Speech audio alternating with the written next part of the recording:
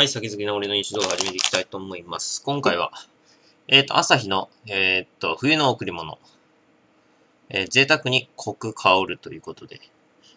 これね、確か1年前もあったやつですね。冬季限定。まあ、一応、1年前に多分動画あったんですけど、録画したんですけど、上げたんですけど、いいか、また上げるかと。2014年バージョンということでね。アルコール度数が 5.5% 以上、6.5% 未満。これは第3のビールです。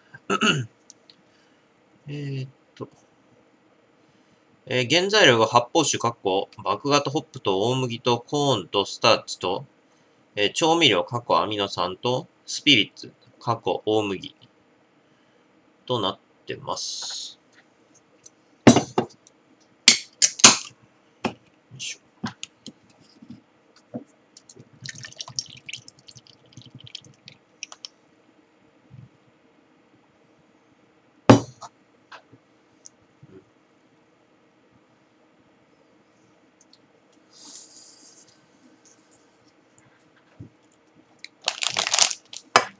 つまみはね、クラッツの、小袋のやつ。ちっちゃい袋のやつですね。クラッツ美味しいよね。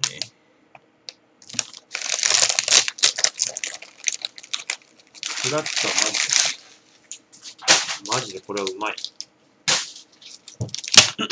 乾杯。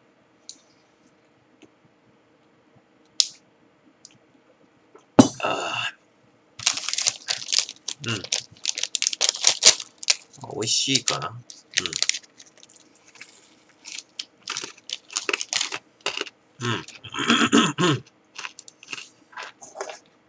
美味しい。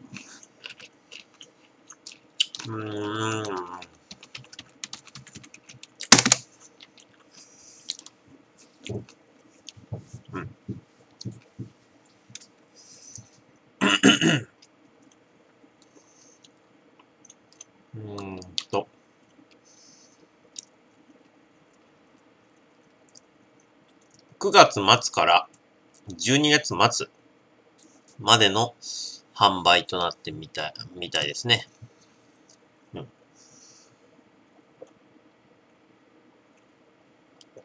美味しい。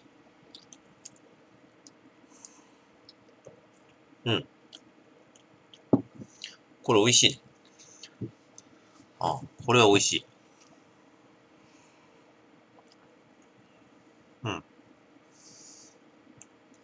結構香りとコクが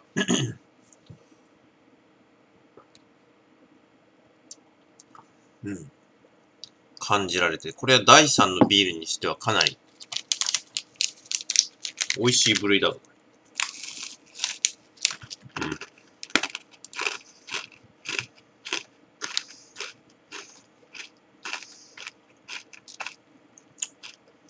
麦由来のコクと香りを存分に引き出す当社独自の製法による贅沢な香りによって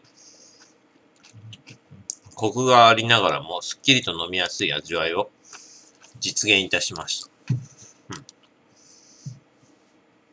ただ気になるのが、なんでアルコール度数に 1% の幅があるのか。5.5% 以上、6.5% 未満ってなってますけど。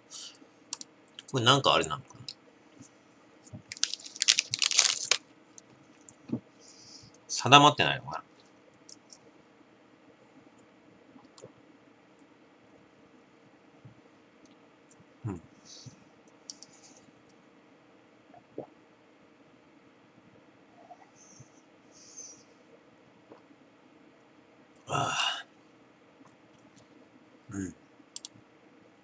美味しい。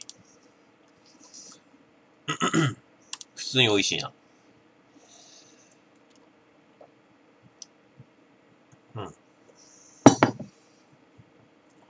これは美味しい。最近ね、なんかね、やけにね、ハマってる食べ物があって、これなんですけど。ナッツ。ミックスドナッツ。っていう。これのね、これ缶なんですけど、これじゃなくて、これの袋バージョンがあるんですけど、いわゆる詰め替え用みたいなやつね。があるんですけど、それが非常に美味しい。この缶バージョンだと入ってない、缶バージョンには入ってない、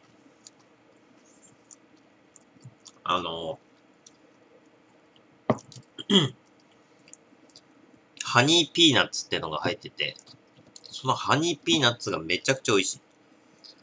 ピーナッツに、蜂蜜と砂糖をなんか振りかけたようなやつなんですけど、それがね、驚くほど美味しいんですよ。甘くっていうか、結構まあ甘い。甘くて、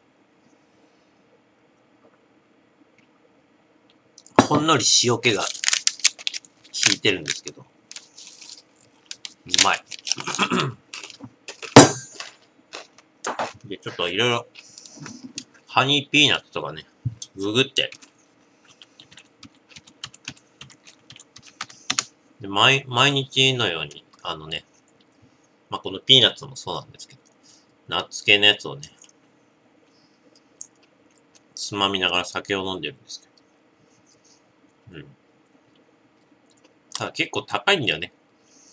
なかなかね。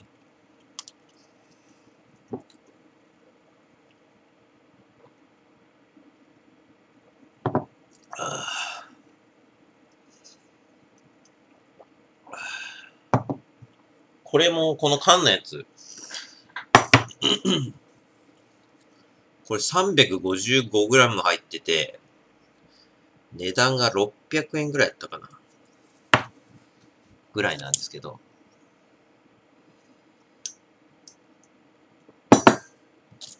なかなか高いと。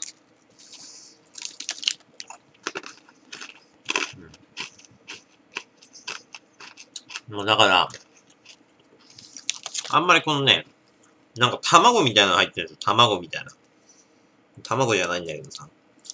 見た目がうずらの卵みたいななんか、のとかいらないから、まずいやつとかあるから、いらんから、もう、ハニーピーナッツだけ食いたいから、このハニーピーナッツだけのやつ。もうね、いろいろね、アマゾンとかでも売ってますから。これ買おうかなと。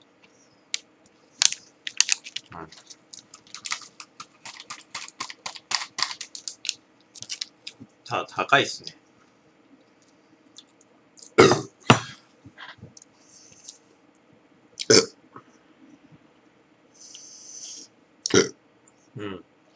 ちょっと高いと。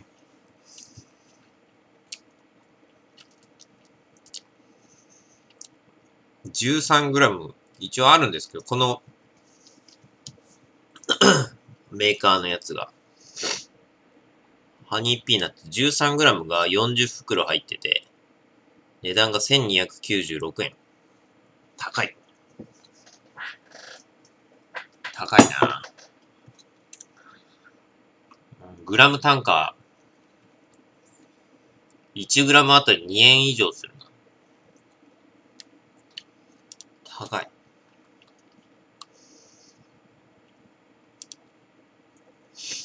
まあ、なかなかね、ハマるとね、やばいんです、これ。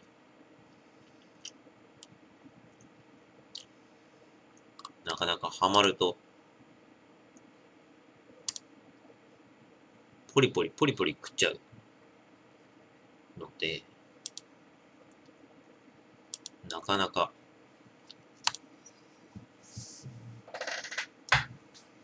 まあ普通にね、やばいです。これは、本当に、ハマるわ。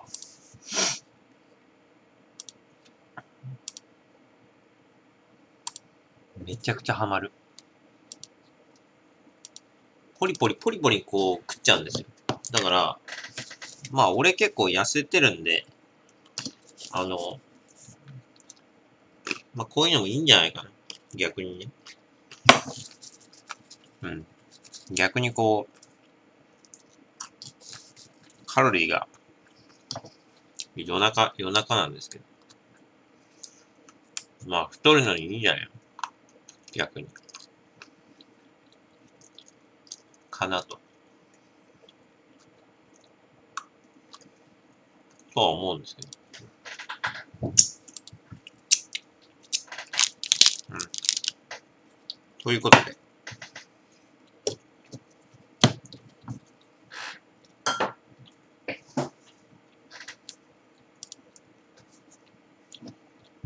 冬の贈り物。これ美味しいですね。うん。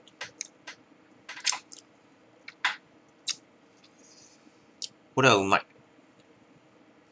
コクがあって甘さはまあ、普通ぐらい。香りもある。これは美味しい。かなり、第3のビールにしたらかなり美味しい方です。4344です。ご視聴ありがとうございました。